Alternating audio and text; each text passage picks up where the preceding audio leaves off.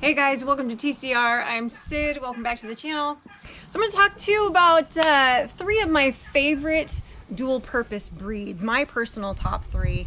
I know a lot of people have a lot of lists about this, but in my experience, these are my top three in no particular order. So my first is an Orpington. Orpingtons are really nice. They're very friendly, very docile. They do tend to be broody, which is during the season, which is nice because if you're going for sustainability and you don't have the option of doing incubator, you want a chicken that is a good mom that's going to sit on those eggs and do well. They are a very hefty, beefy looking bird. They have a lot of meat on them, so very easy for them to go both ways. So Orpingtons lay about 190 eggs a year, and they're like a light brown color. They're a really good dual purpose bird, so they're definitely one of my top three. So my next favorite bird is a Wyandotte. Now these come in several different colors. I have personally a silver laced Wyandotte and a golden laced Wyandotte. They're very friendly. They are some of the most friendly chickens that I've ever had. They don't tend to get as broody, but they lay about 200 eggs a year. Really nice large size eggs that are like a brown or a light tan. Very hefty in size.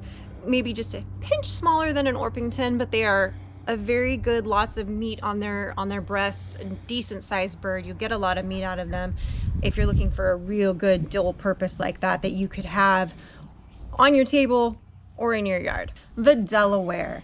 The Delaware is sort of a dying breed in some ways. It used to be a really important bird in the chicken industry, and it's sort of kind of gone away over the years. They are a really large bird. They lay about 280 eggs a year, and they are very docile, very friendly. They do go a little bit broody during the season. You can still find a lot of breeders, small breeders that will have them that you can either get eggs from or that you can purchase chicks from. They are, I think, potentially one of my favorites just because I do love bringing more obscure breeds back, and the fact that that one is such a strong dual purpose in my eyes, really great bird. And they're pretty. They're, you know, the white, they're all white with a little bit of black markings. They lay a decent size brown egg, brown to tan, and they're just a really good, solid, stocky bird, very hardy. It'll be spring, so it's time to start collecting your eggs if you have a rooster, and get those eggs settled in your incubator. Now, different eggs take different amounts of time. Chicken eggs are 21 days. Turkey eggs are generally more like 28. Ducks are somewhere between 28 and 35, depending on the breed. So it just depends on what you're actually going to be incubating. You do want to make sure that if you're having eggs shipped in from either a breeder or, you know, somebody that's out of state that you found online, once those eggs get to you, let them settle for between 12 to 24 hours. That'll help with the air pocket. If it gets detached, it'll help it settle so that the egg will have its best chance of making it to the end, to those 21 or 28 days, depending on what you've got going on. For the chicken eggs, you're going to want a nice rotator in your incubator. Your humidity you want between 50 to 60 degrees, and most incubators will have some area where you're add a little bit of water to it.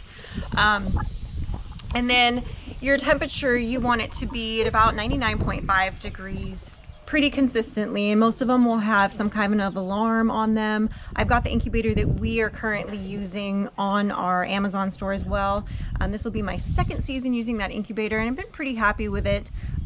Took a little bit of adjusting because it was very different than the one I had before, but it seems to be working pretty well. So when you're filling your incubator, you do want to make sure that when you've collected your eggs, get them as fresh as you can. You don't want them sitting around for weeks and weeks before you put them in your incubator.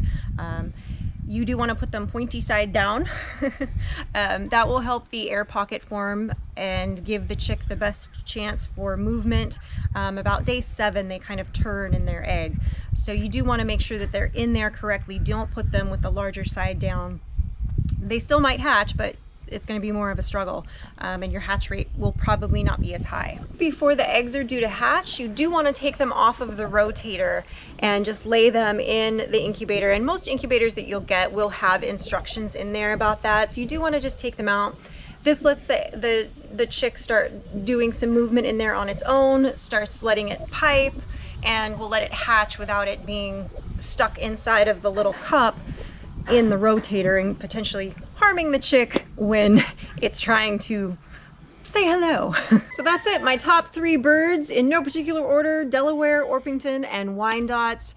Go check those out if you find any at your feed store, or if you see any local breeders or want to get them from your hatchery. Thanks for watching the video, guys. I hope you learned something. Drop me a line, let me know what your favorite chicken is, what you've had the best experience with as far as a dual purpose breed goes. Don't forget to like the video, subscribe to the channel, and click the bell so you get the notifications.